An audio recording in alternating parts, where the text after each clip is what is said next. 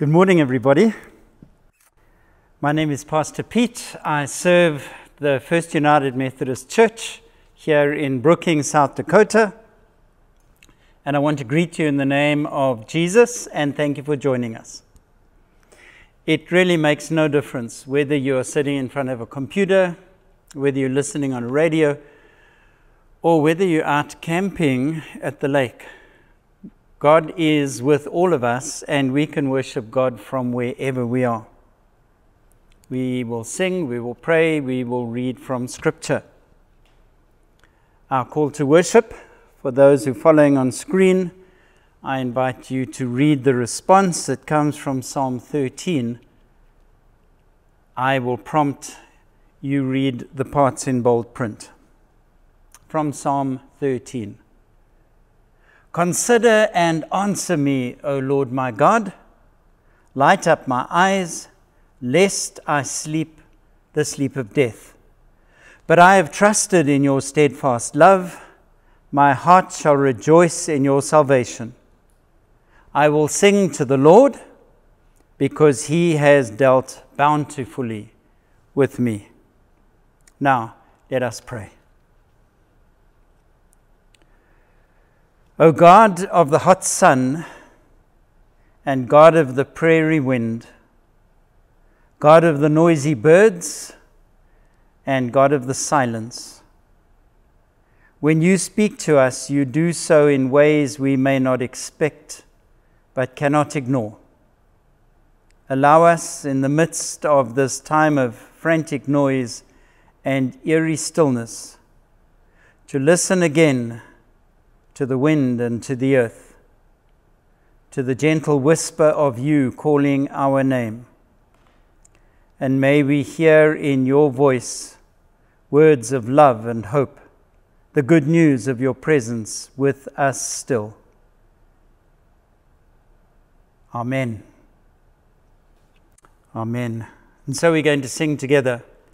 I'm grateful to Joan for having put a hymn together. I invite you to sing with me from the Methodist hymnal.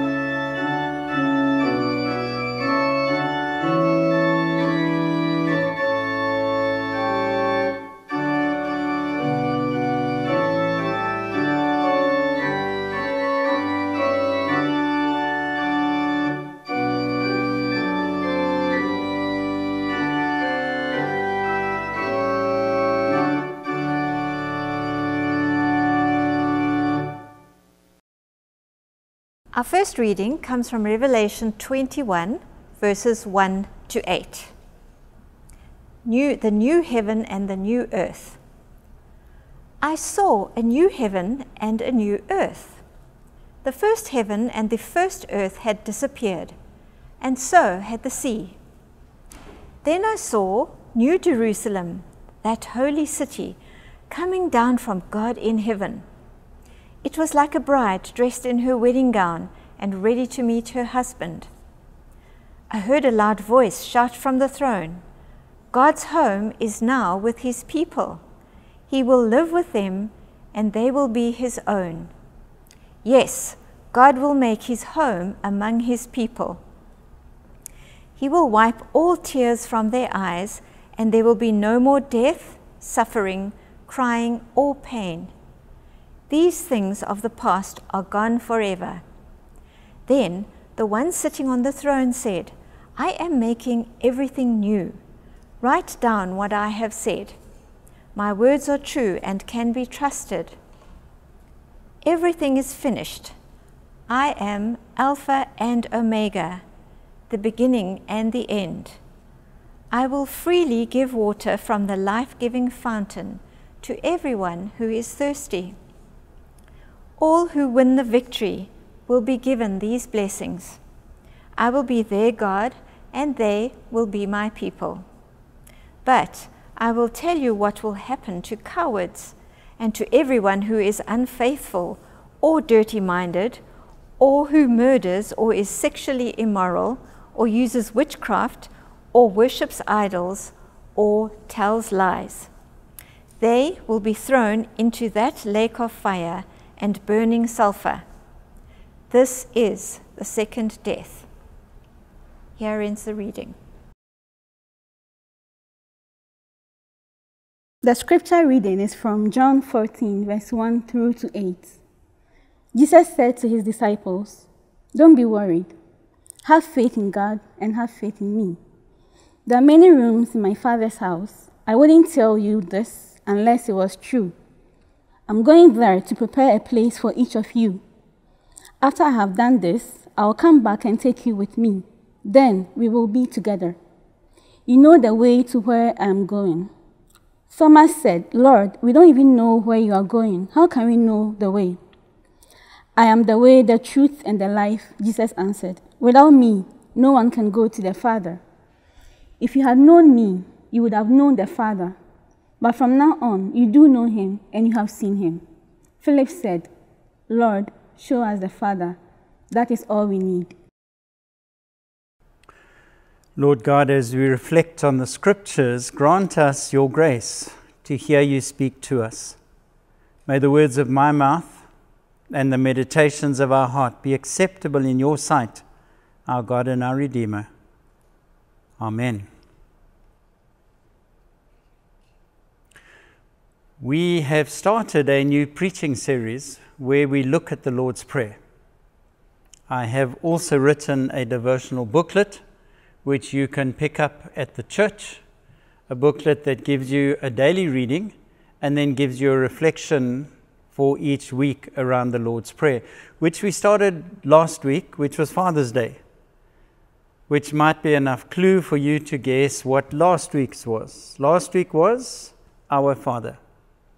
This week we continue, Our Father, who art in heaven. Our Father in heaven. So here's the question for today. So where exactly is heaven? And I can almost sense those of you at home who have small children hoping they don't look at you for an answer. Because this is one of those unanswerable questions, and yet I am going to tackle it today, not necessarily in a way that gives you a location, because I'm going to do theology rather than geography. You see, in the time that Jesus taught this prayer, the disciples of Jesus would have understood heaven to be just up there, just above the clouds, in what they would have called the firmament. The world view at the time of Jesus thought of the earth as a flat disk with a dome that went over the earth, and just above the clouds lived God, who looked down on the earth, looked after his people, protected his people, made sure the rains fell, made sure the sun shone. And so when they prayed to heaven, they would almost have looked up and expected God to receive their prayers, which is much more complicated today, because we know that the earth isn't flat. 99.9% of the people on earth know that the earth isn't flat. And it makes it difficult when we want to look up to heaven, because people living in the United States of America will look up And people living in the southern hemisphere, in Australia or South Africa, will look up. But when the earth is a globe, your looking up will be in different directions. Even more complicated, because we've been up into space and we've sent telescopes up into space that can look across billions of years. And those telescopes and those explorers have not found heaven just up there, just above the clouds. But if you watch a sports star who scores points, the first thing that sports star does is look up into the sky to say thank you to God. Or if they're desperate for points, they'll cast their eyes to the heavens. When someone dies, we do hope they're up there looking down on us. And our hymns speak of heaven being up there. The Christmas carol once in Royal David City, there's a line that says, "He came down to earth from heaven." So when we pray the Lord's Prayer, when we say, "Our Father who art in heaven," how do we respond? Where is heaven? And I want to start by pointing out that heaven cannot be someplace else, as if God is in heaven and we are here on earth. Because the scriptures are very clear that God is here with us. In fact, those same Christmas carols sing of God Emmanuel, God with us, the God who comes to live alongside of us. The teaching of the Psalms, the teaching of Jesus and of Paul speaks of a God who is alongside of us. The teaching of my Sunday school teacher who speaks of God, and she tapped on my chest and said, God who's here inside your heart.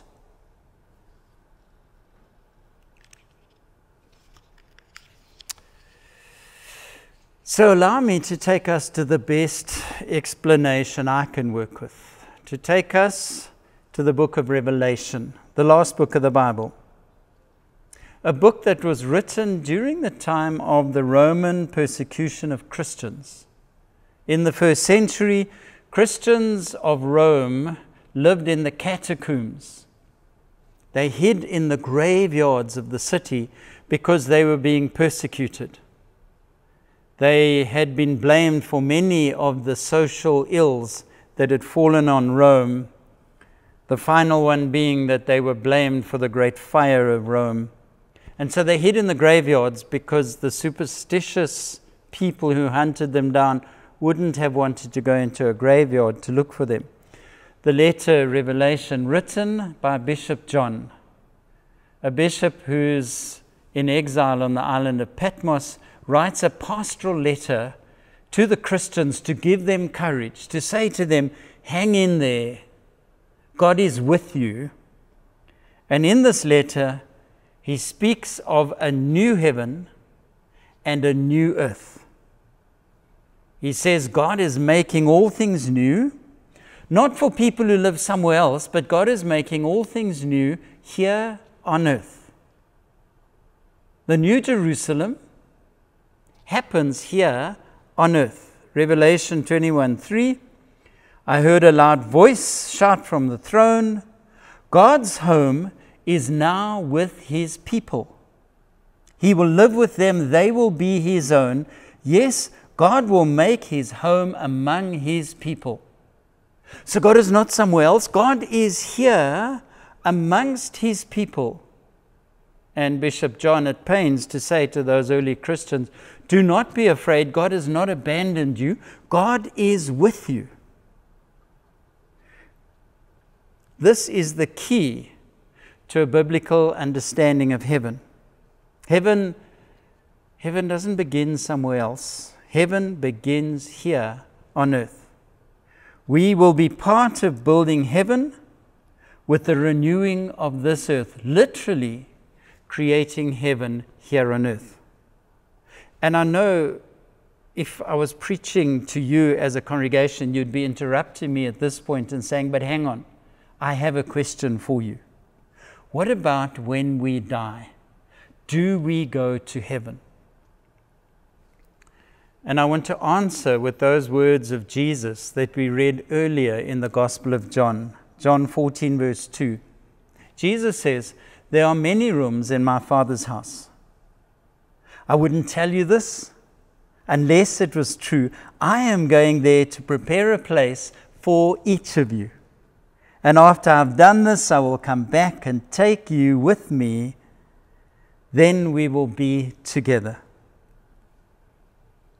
The assurance of Jesus that when we die, we will be with God and we will be personally accompanied by Jesus. But if you remember, I said earlier, we are doing theology, not geography. Where that is beyond human explanation. The theology says we will be with God. But between the moment of our death and now, we can already be part of heaven. You see, heaven begins whenever people begin to live out the values of God. Our challenge is to be God's presence here on earth, to encourage each other in our Christian walk. Whenever the risen Christ is invited into someone's life, heaven becomes visible. And our aim should be to bring heaven to every corner of this earth through our Christ-filled actions. I take us back to Scripture. Revelation 21 verse 5.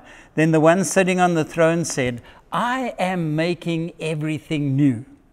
This is serious stuff. God says, "I'm renewing the earth." God also says, "And I'm unhappy with those who refuse to be part of the renewal." Revelation 21 verse 8.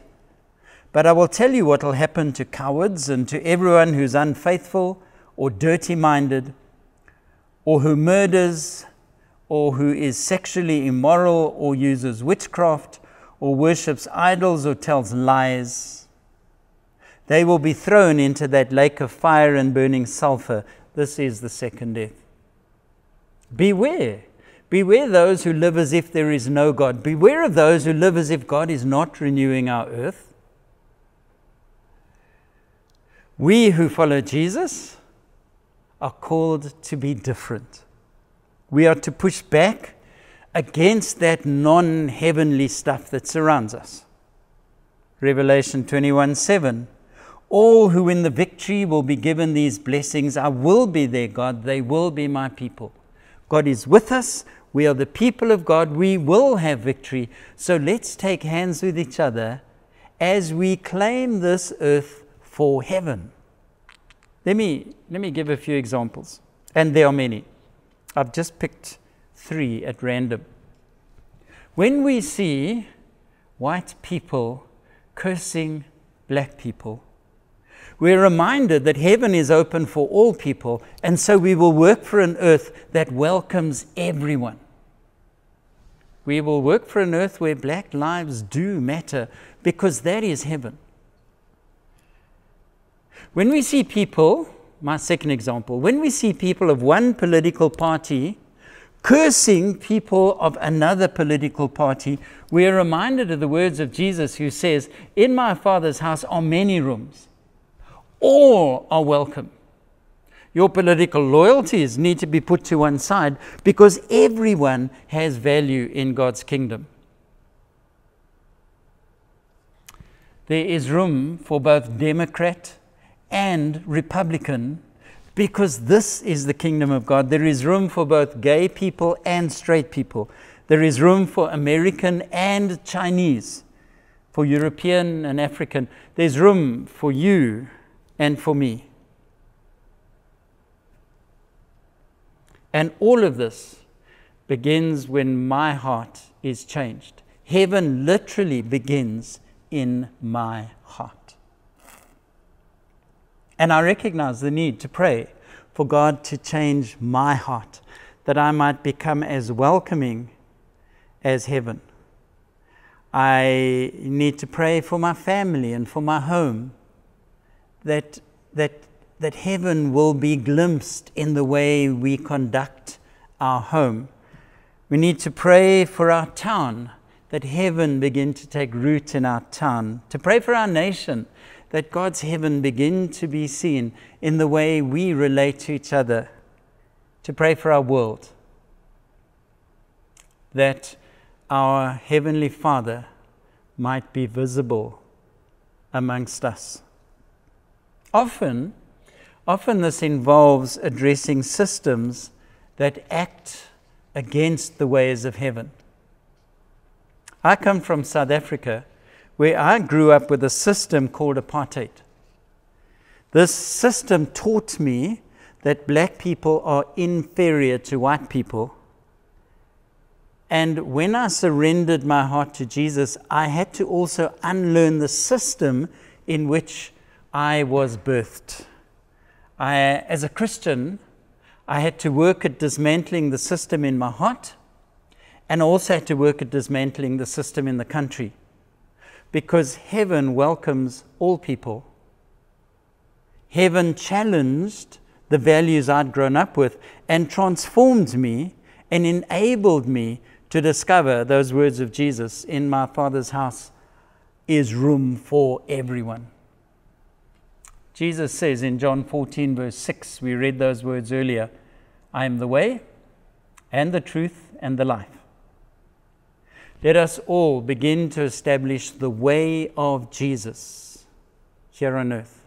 Let us establish the truth of Jesus in our life together. Let us live the life of Jesus in our laws and in our speech and in our conduct, so that we can truly pray, Our Father, who inhabits heaven in my heart. So I'm going to invite us to do two things. I am going to take us into a prayer. We are literally going to receive the Lord's Prayer, but it'll be a video.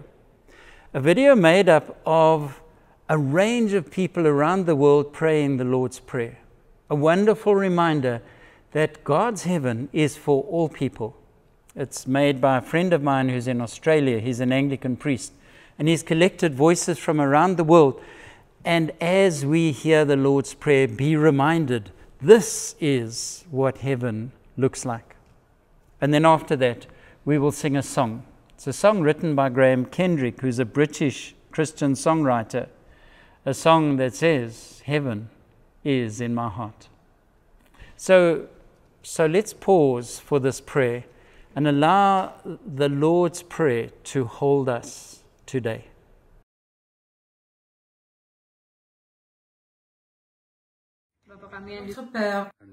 Vater, Our Father, Our Father in heaven, Vader vår, Onze Vader, Vader vår, أبانا الذي في السماوات. Отец наш на небесах, Onze Vader die in de hemel zijt. Isameden.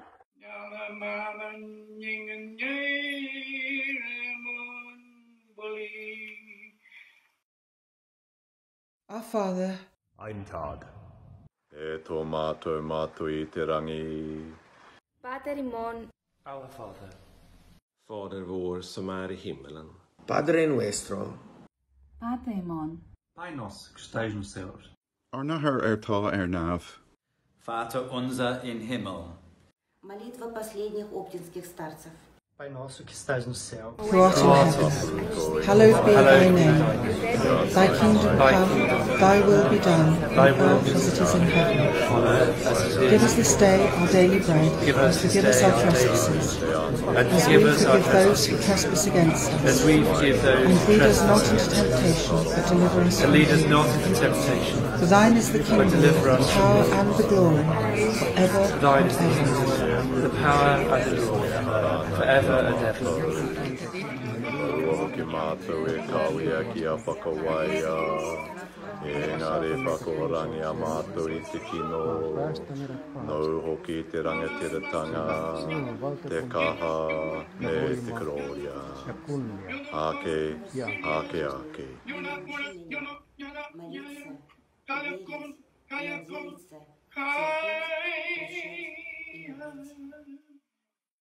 Amen. Amen. аминь. Amen. Amen. Amen. Amen. Amen. Amen. Amen. Amen. Amen. Amen. Amen.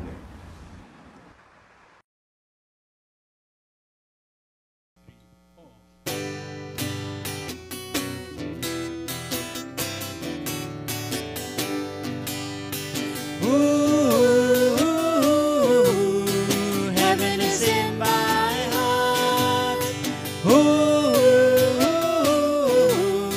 Heaven is in my heart. Heaven is in my heart. Heaven is in my heart. The kingdom of our God is here. Heaven is in my heart. The presence of His majesty. Heaven is in my heart. And in His presence joy abounds. Heaven is in my heart. The light of holiness surrounds. Heaven is in my heart.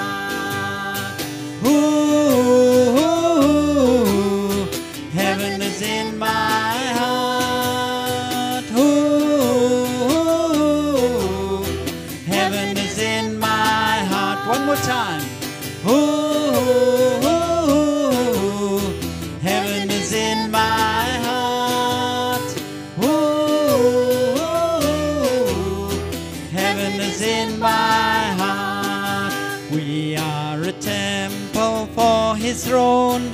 Heaven is in my heart, and Christ is the foundation stone. Heaven is in my heart. He will return to take us home. Heaven is in my heart. The Spirit and the bride say, come. Heaven is in my heart. Heaven is in my heart. Heaven is in my heart. Heaven is in my heart. Heaven is in my heart. God is so good. Hallelujah. God is so good. Hallelujah. God is so good. He's so good to me. God is so good. Hallelujah. God is so good. Hallelujah. God is so good. He's so good to me. Amazing grace, how sweet the sound that saved a wretch like me. I once was lost, but now I'm found. Was blind, but now I see. Heaven is in my heart. Heaven is in my heart. Thank you for joining us today.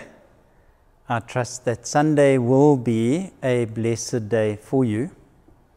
I want to thank you for continuing to support us with your offerings. Because of you, we as a church can continue to serve this town. I do want to honor your gifts by praying for them. You can give online, you can do a money transfer, you can drop off via the post office. So let's pray together. Lord God, I pray your blessing upon the gifts that are given by this church, asking that they in turn might become a blessing to others. So receive the gifts that we offer, for they are offered in Jesus' name. Amen. And so may God bless you and keep you. May the love of God enfold you, and may the presence of His Spirit bless you with strength for this coming week. Amen. Go in peace. Amazing grace, how sweet the sound that saved a wretch like me. I once was lost, but now am found, was blind,